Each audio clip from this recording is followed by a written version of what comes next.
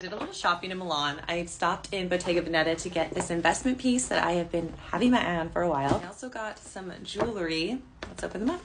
This little box that comes in is really cute. I can use it for something else later. Mixed metal ring. I bought it in a size so I can wear it in my middle finger or also my pointer. I can stack it. My Tiffany ring I wear all the time. I also got these earrings.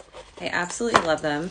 Please note how small my earlobes are. They're literally connected to my head, so earrings are very difficult for me to wear. They have to be really, really lightweight. These silver ones are really lightweight. I was obsessed when I saw them.